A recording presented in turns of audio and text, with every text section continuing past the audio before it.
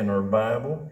And for this message tonight, 1 Thessalonians chapter number 1. And I've been through my many years, I don't keep too much of account where we're at and how many times I've been in 1 Thessalonians, the whole book, by the way. But I want to approach it kindly, and as my memory's correct, I'm approaching it in a little different phase or an aspect with the message today. It won't go away. And so I kept praying in the night and in the early hours in the morning trying to study. So we're gonna preach tonight, or rather this morning. I don't know where I'm getting at tonight. But we're going to talk about a model church this morning. The church at Thessalonica. In the earliest writings of the Apostle Paul, I must say, as he approached this church in a threefold way, and I was just kind of amazed even in chapter 1 in my studies, threefold truths along in this one chapter, but in a three-way approach in Paul writing this epistle to confirm young disciples in the foundational truths of the faith. And with the short period of time that Paul was at Thessalonica, it says that he taught them all the great foundational and fundamental truths of our Bible. And that must have been a lot going around, I'm telling you. Didn't leave anything. And I think if we could examine these 5 chapters along with 2 Thessalonians, we'd find that Paul sure is setting forth all of the fundamental truths of the faith. Amen. Like the virgin birth and the deity of Christ, like the death of Christ, the resurrection, and of course the second coming of our Lord Jesus. And I'll not take the time to go over it. I've done that a lot. But in every chapter, whether it be 1 Thessalonians or 2 Thessalonians, he comes up with a note for the second coming, where it be the rapture coming or whether it be the revelation coming. And so he approaches this church to confirm young disciples in foundational truths that he had already taught them. And what makes these epistles of Thessalonica special, he founded this church and he faithed them. He taught them the great fundamentals of the faith. And he favored them, because we're going to read about it in just a moment, how that he perpetually, over and over, was thanking God and praying for them and remembering them. Amen. And of course, he's going to talk to us about what he knew about the church at Thessalonica in our reading in the chapter that we read this morning, chapter 1. So he's confirming young disciples in the foundational truths already taught them, and then he's exhorting them to go on to holiness. Amen. And I'm afraid that's a letdown in a lot of church circles, and even around in this county, as much as I hear what little I hear through the Facebook of some of their preaching. But anyway, I really believe that God's man ought to exhort believers to go on to holiness, holy living right, godly. And he taught this church that sanctification over in chapter 3 and chapter 4. And then he not only was confirming young disciples in the foundational truths already taught them and exhorting them to go on to holiness, but to comfort them concerning those who had fallen asleep. And many of them were passing off the scene, and their hearts were troubled, and they was wondering, where's my loved ones at? And so Paul used 1 Thessalonians 4, thank God, to exhort them. Oh, thank God about the sleeping, those that have died in the Lord. And so we're going to read this morning, after I get started now, with 1 Thessalonians chapter 1, verse 1 through 10. And we're going to talk about this word model. It means a pattern or design or a representation of. And so the real church, I'm telling you, of course, he's addressing the local New Testament Bible-believing church at Thessalonica. That's what we are in this house. Believers in Christ for the most part of any local church that's true to the Bible. But anyway, the true church that the Lord purchased with his own blood. But I'm going to pray, and then we're going to read some, and I'll try to bring this message the Lord's laid upon my heart. Father, we thank you for the great privilege, Lord, that you give us on another Lord's Day morning, this side of the second coming of our Lord Jesus.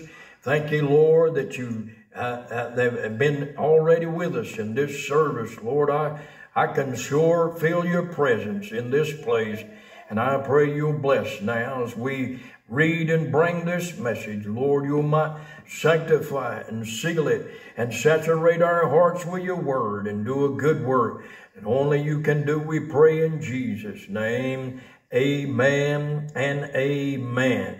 Now, reading about this model church, and Paul begins in his salutation and his greeting, and he said, Paul and Silvanus, that's Silas, and Timotheus, that's Timothy, and it said unto the church of the Thessalonians, which is in God the Father, and in our Lord, and in the Lord Jesus Christ, grace be unto you. And so Paul starts out in this chapter. He does not address it as an apostle. He does not address it as a prisoner. He does as he does in many of the other epistles. And he does not address it as a servant, but he addresses it with his two fellow laborers, Timothy and Silas, and unto the church of the Thessalonians. And he said, which is in God the Father and in the Lord Jesus Christ. And so right off we see the church, amen. And we're going to talk about three things, if I can just get it over this morning. 3 points. Well, you say, boy, that's going to be short, but don't leave out the sub-points that I might use. But anyway, this church, the worth and the work and the weight of the church, amen. And so the worth, their elective standing, they were in God the Father and in God the Son. I heard a fellow pastor of a church here in this county just recently, and he said, we're in Christ. And I thought, well, you're learning. He's a young pastor, and I thought, you're learning. But that didn't stop. He said, but we got to remain in Christ. And I thought, well, hogwash on that. We don't got to remain in Christ. God chose us in Christ. He done that before the foundation of the world. And we ain't got to do a thing after we're saved and put in Christ by the one Holy Spirit. We ain't got to do anything to remain in Christ. We're in him continually and perpetually and forever. Amen. But here was this church, its worth. And that's what I'm directing, not the worth of you and I in the flesh, but the worth of the church.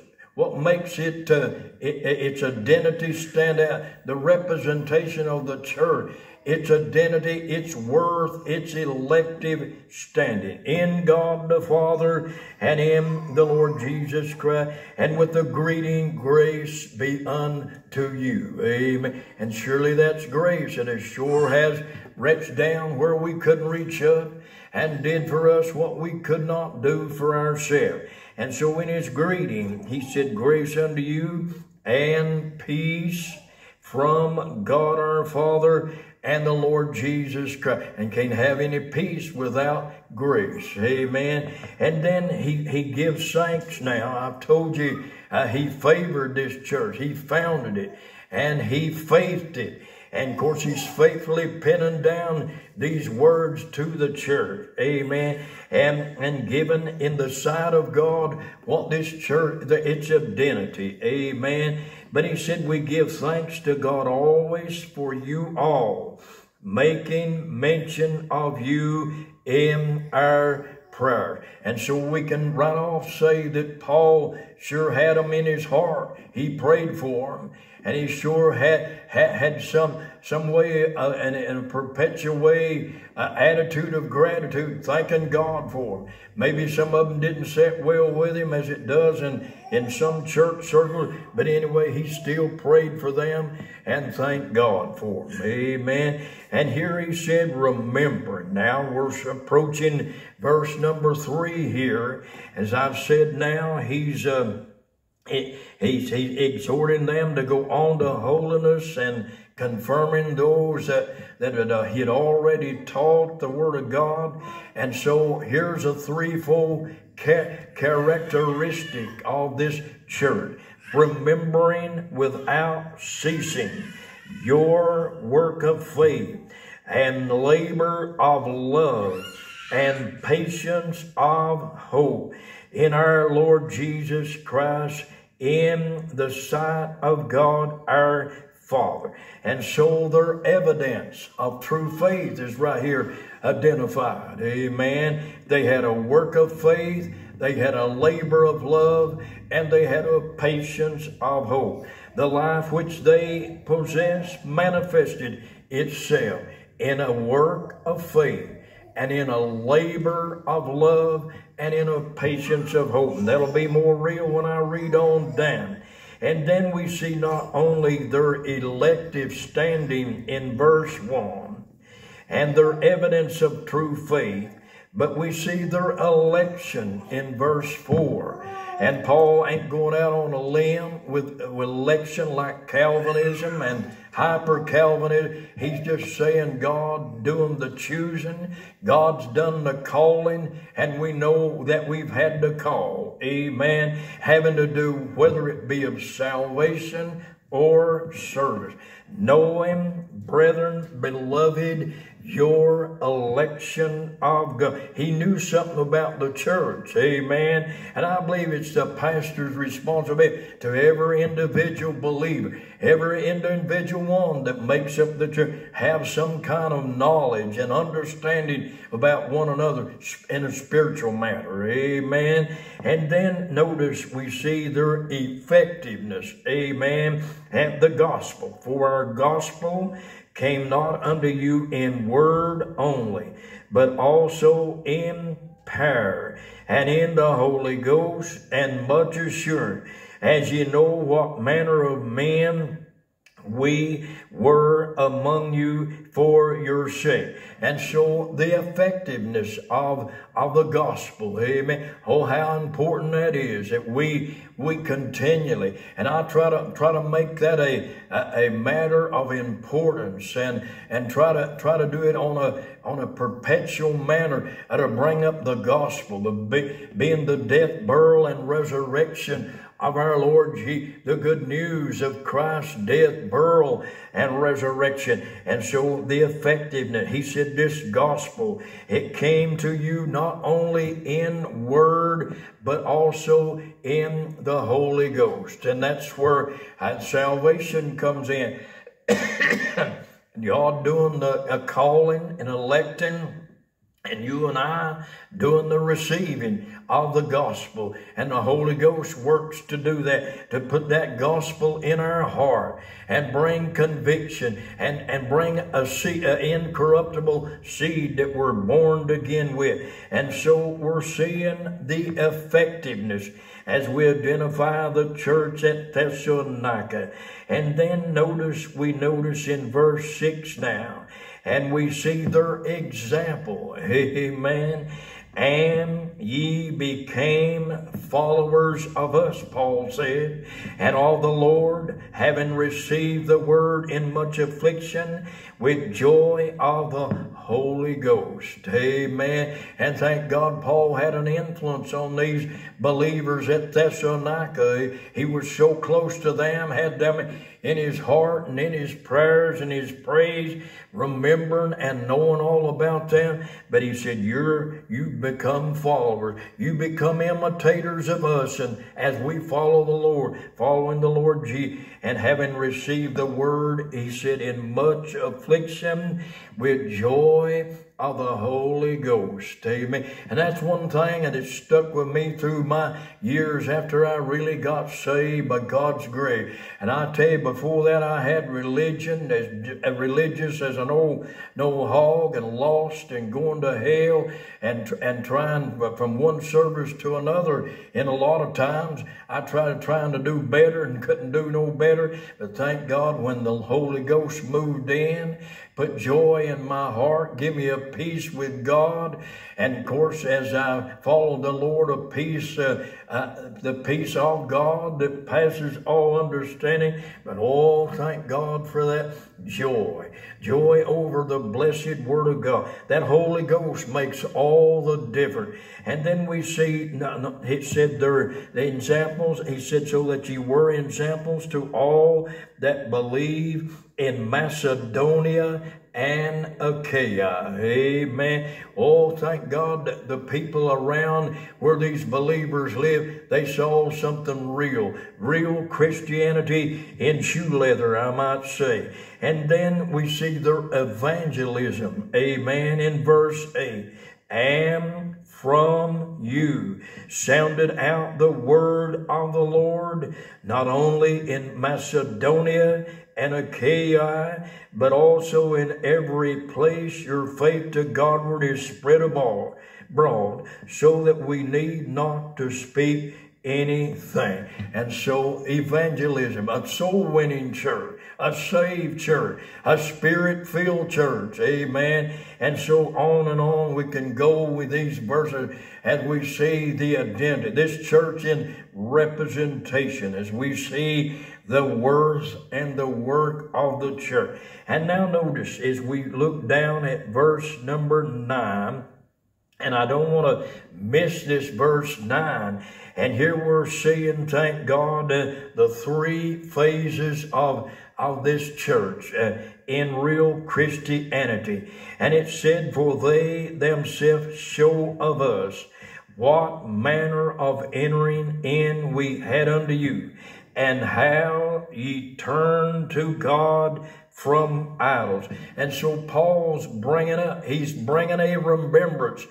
He knows about these people that he had helped win to the saving knowledge of the Lord. He knew where they used to be serving in heathen darkness and idolatry. And of course, they sure need to get saved. And of course, this Bible said how they turn to God. And that's old-time repentance. I'm telling you, that's sure lacking in being preached in our land and country. But Paul, to the Ephesian elders in Acts chapter 20, he said we preach repentance toward God and faith toward the Lord Jesus Christ. And simply repentance is having a change of mind that leads to a change of heart. Being sorry for what you are. A lot of folk last night drunk themselves into a stupor and couldn't find themselves if they had to get home maybe. But anyway, got up this morning sorry for what they'd done. Not sorry for what they are.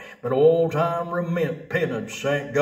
Man taking his place before a holy God that is unsaved and needs Christ. And that's what these believers at Thessalonica, they had turned to God. That was their work of faith. Amen. And it said from their idols, and then second of all, as saved to serve the living and true God. And I'm afraid in this religious day, they take them into the church and they baptize them in the pool and they confirm them, and of course they do them little children, they sprinkle them, and of course that's all they probably ever know, most of them in religious circles in our day. But I'm reminding you, if you really get saved God's way, God will put a burden in your heart. God will put a compassion in your heart. God will put a concern. God, I'll tell you, his constraint, the love of Christ constraineth us. 2 Corinthians 5:14, for the love of Christ constraineth us, because we thus judge, if one died for all, then all were dead. And so here they not only had turned to God, that was their salvation, that was their work of faith, but oh, thank God, we see here, as I read from verse 3, their labor of love, amen, from a heart that labors. I tell you, I said that the life which they possessed manifested itself in three ways. Their work of faith, they turned to God from idol, but their labor of love. All it said to serve the living and true God. And the church I used to pastor in Clinton, they had this big old sign. It's a pretty good long driveway up to the church from the main street, and it had this big old sign, and it said going in to worship, and when on the other side when you left, it said leaving out to serve. Amen. And that's a good way of putting it. God saved us and put in our heart to live for Him and serve Him with all compassion we should have. Amen. And so their labor of love, they were serving the living and true God. We don't come in here to serve, we come in here to worship. But when we go out them door, there's a world out there that's lost and going to hell. The biggest part of the world, I tell you, in a lot of looking at it in the realms of in Christendom, we call it, both the true and the false. You've got those that just merely have a profession. Well, they're trying to serve God and don't have a heart to serve. But here's the church, its identity, their labor of love, and in them their patience of hope. Amen. Their patience of hope. And it said in verse 10, and here it is, and to wait for His Son from heaven, whom He raised from the dead, even Jesus, which delivered us from the wrath to come. And so we've looked over it just a little bit,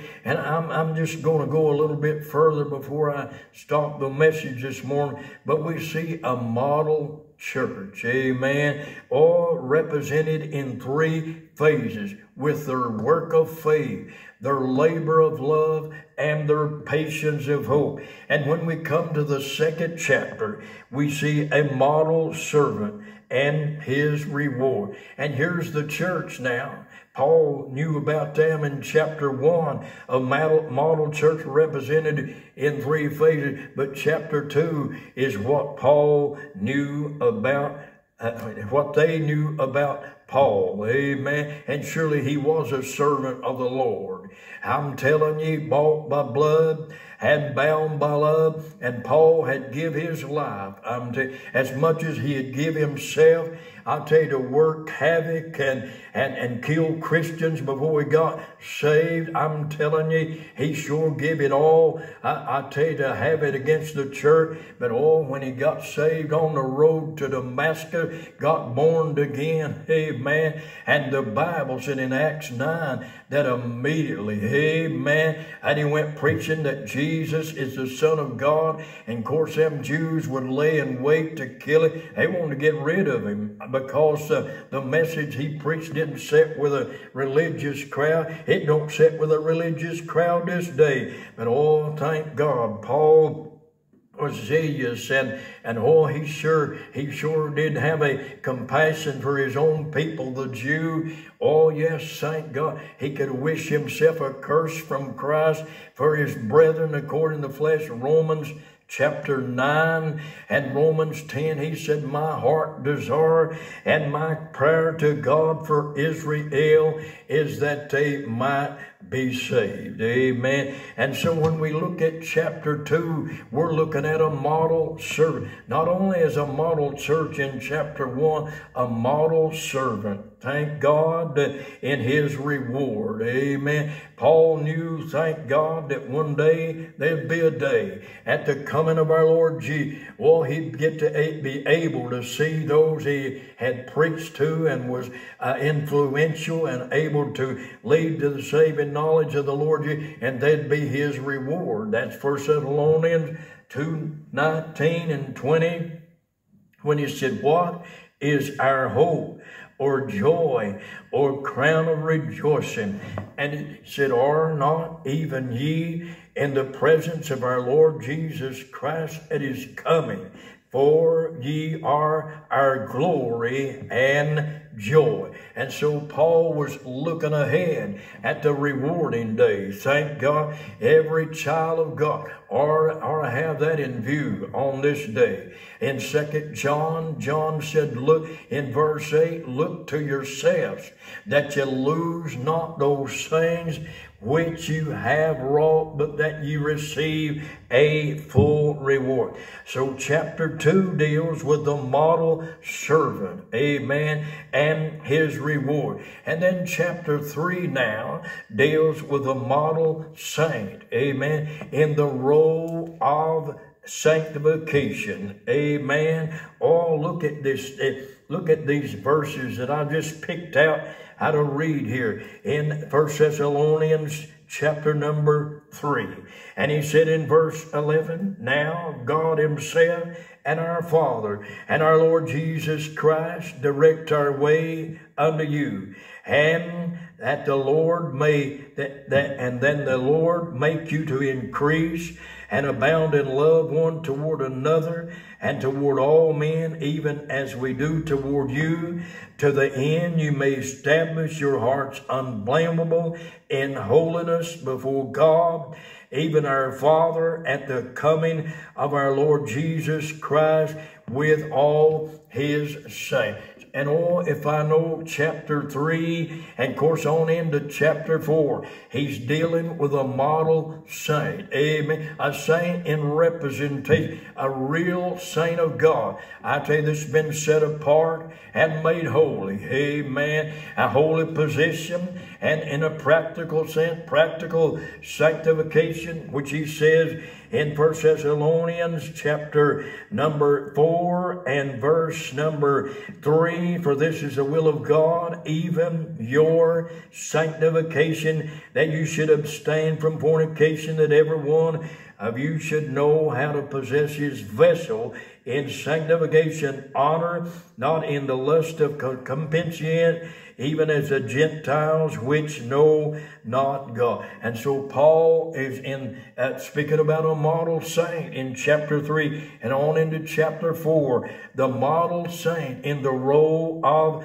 sanctification. Amen. Oh, John 17:17, our Lord prayed for us. Amen. And we were already saved, sanctified when we were saved. Amen. Hebrews chapter 10 and verse number 14, it says he hath perfected forever them that are sanctified. He sanctified us when he saved. But on a practical sense, we are being sanctified. And of course, on a future note, at the appearing of Christ, we will be sanctified.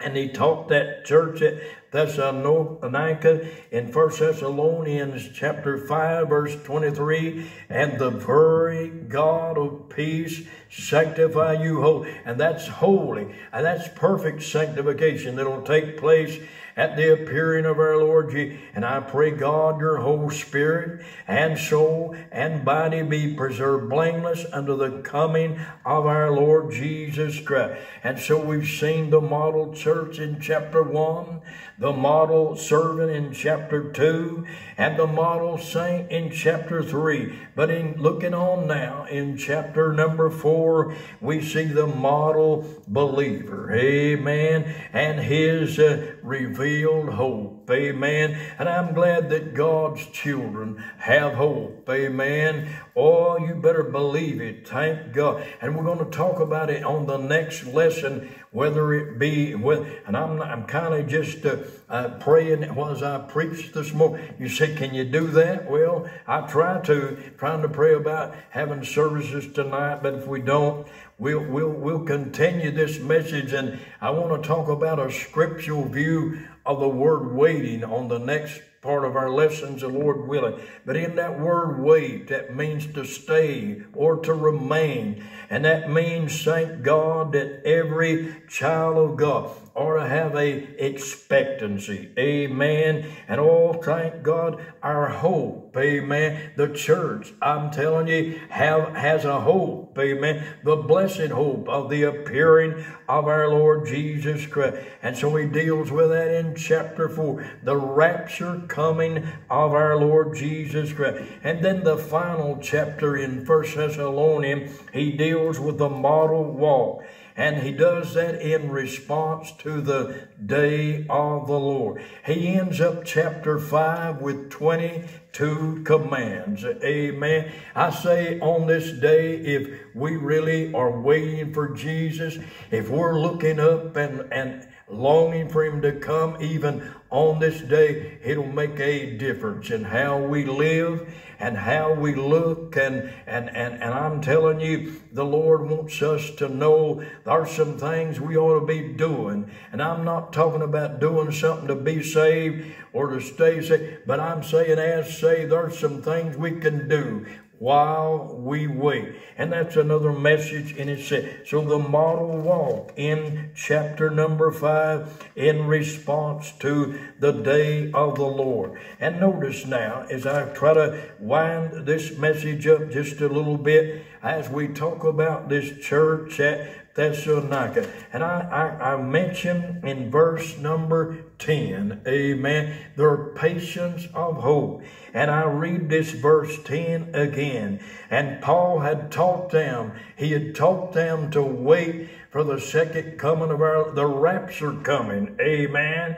And of course, 2 Thessalonians, when you look at 2 Thessalonians chapter 2, in his occasion to write that second epistle, because they had sent a document or wrote a letter and signed Paul's name. He didn't have nothing to do with it, and said that they were already in the tribulation because they were going through persecutions and tribulation. And so Paul wanted to clear that up about the day of the Lord, what's going to take place. And so we're seeing here, he taught them to wait for his Son in verse 10. From heaven, whom he raised from the dead, even Jesus, which delivered us from the wrath to come. And I went over this kindly in reading and going along and just passing it by sort of in this already in the lesson today. But the identity of this church in three aspects: in the identity of worth, in the identity of work, and in the identity of weight. And now let's just recap this a little bit and we'll go home. In the identity of their worth, amen. And I'm not talking about you and I being worthy of anything as to the flesh. No, I'm talking about our worthy calling in Christ. We're a child of God. We're saved by the grace of our Lord Jesus Christ. And when God saved us, he took all of our bragging rights away from us. Amen. And when we step off on glory's side, I'm telling you, and without an end for millions and millions of years, and in a world that'll be no end, I'm telling you, we're not going to be strutting around and saying, look what all I've done to get here. No, I tell you, we're going to be praising the Lamb that has redeemed us by his blood out of every nation, kindred, tongue, and people. Revelation chapter 5 verse 9.